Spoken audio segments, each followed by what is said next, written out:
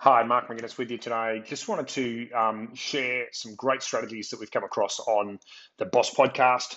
Of course, one of the great things about being the host of the Boss podcast, the Best of Social Selling podcast, is that we get some fantastic guests on, and those guests often share some really great strategies, and I get to implement some of those. So I've just been using one of those in particular, and I wanted to share that with you today so that potentially you might be able to use this and get the same sort of results as what I'm getting. And today I'm going to talk about Phil Gerbishank's birthday strategy. So what he's saying is that every day you get a notification saying that there's a bunch of people in your network whose birthday it is, and then we should use that birthday opportunity to reach out to people and start a conversation. And that's exactly what I've been doing, and I've been getting great success. I've been having about a 60% response rate.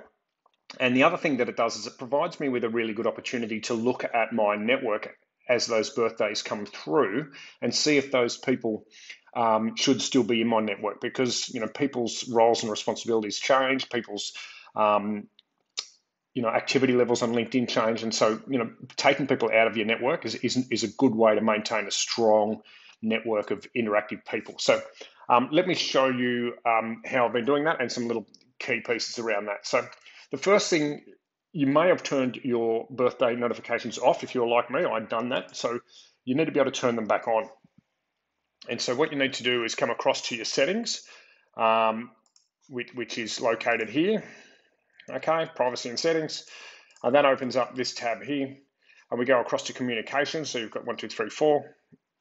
We come down here and you'll see that it's listed the different types of notifications that present to you on LinkedIn. And this comes up inside your notifications. You can see here, network, groups, events, anniversaries, birthdays, invites.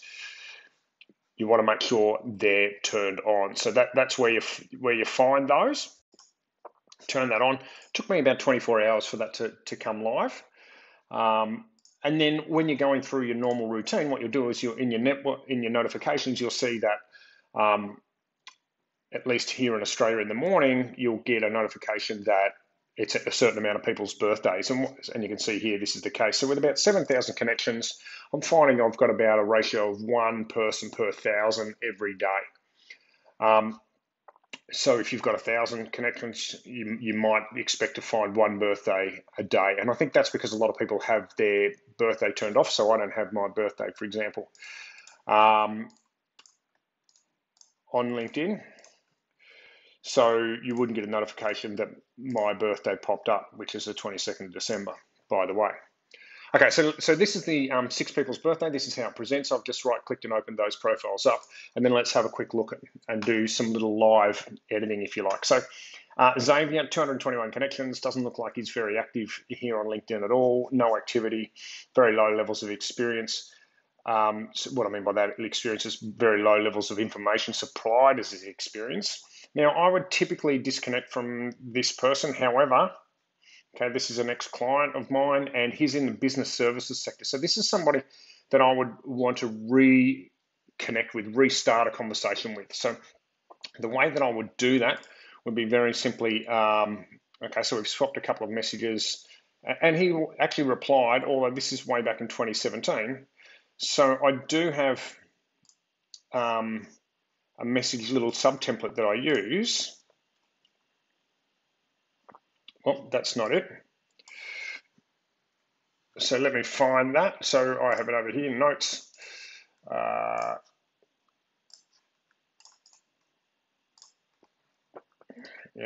I go.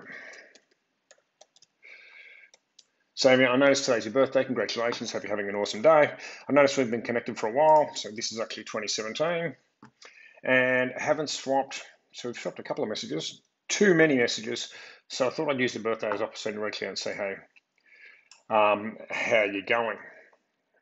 Then I like to always put a V, very best. And then what I'm finding is just that simple thing. So Xavier's not very interactive. He's not spending a lot of time on LinkedIn. I suspect he's somebody who is, reading posts and not interacting. This might flush him out. We might be able to get a conversation. So by having that notification pop up that it's his birthday, gives me the opportunity to look for these types of people in my network where I can start a conversation. We go next across to the next one, Jay. So Jay is active business development, so he will definitely get a message from me. Let's enterprise sales manager, Clever Trap. So yep, definitely get a message from me.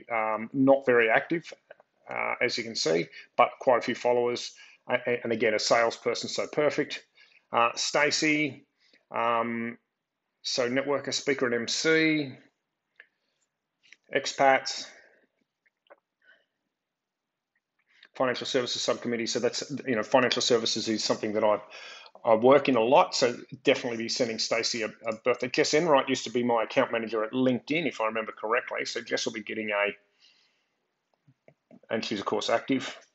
Jess will be getting there you go. Jess will be getting a happy birthday from me. Sally Tucker, business development manager, dinner by Heston. Okay, so she's in sales trying to drive business. Not a lot of activity here on LinkedIn. So, potentially I might delete that connection with Sally, but Sally's in business development, so she's definitely going to get a message from me. Chris Fraser, director, member of the Council of Rugby.